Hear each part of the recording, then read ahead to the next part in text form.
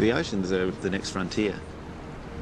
There's so much out there that we are yet to explore. We know more about the moon than we know about the ocean.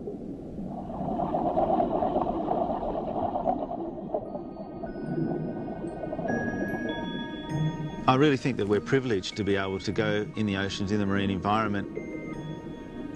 We're just visitors or guests. You've got so much diversity, so many interesting animals. One of the biggest ones and the best for me is the whale shark, and that's why I'm here.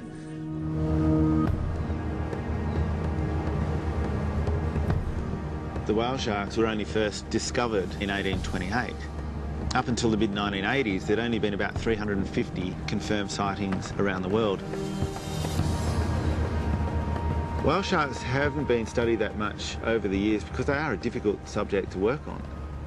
They're very highly migratory. They don't often come to the surface because they don't need to, and they can sit at the bottom for years if they want. It just so happens that when humans get to see them is at the surface, hence the reason I'm at Ningaloo Reef, because it's one of the places where they come every year.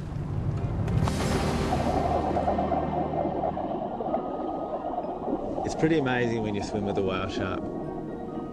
When you jump in the ocean and all of a sudden out of the blue comes this huge creature.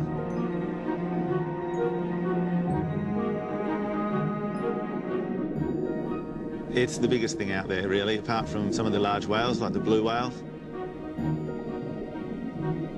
A lot of people think, shark, danger, let's not go near them. Whale sharks are one of the gentlest creatures on the planet, but this species is a threatened species, listed as vulnerable to extinction.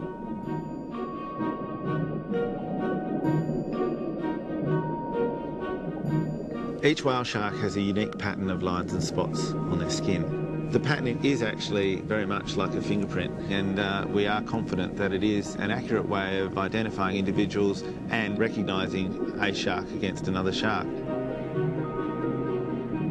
It's very important to identify the individual sharks because we don't know a lot of their movements. We don't know where they're going and where they come from most of the time.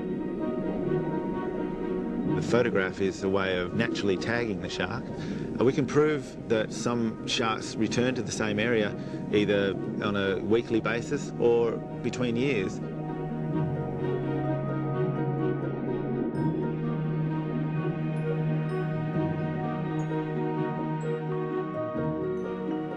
When you've got thousands of photos that you're trying to compare one photo against, it's very difficult. But we've been able to use an algorithm that was originally used by the Hubble Space Telescope scientists to map stars in the night sky. And we've been able to adapt that to mapping and matching the spots on the skin of the shark, which has been a fantastic advance.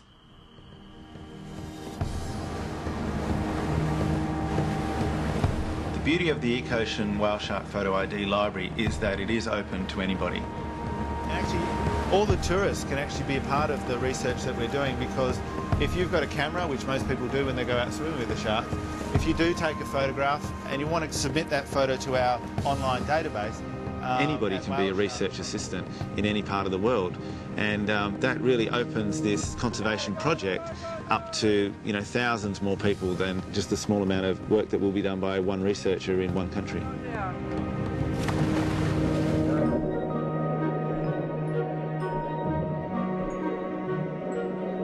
Well, the Rolex Award is going to be so important for getting this project going in many other parts of the world.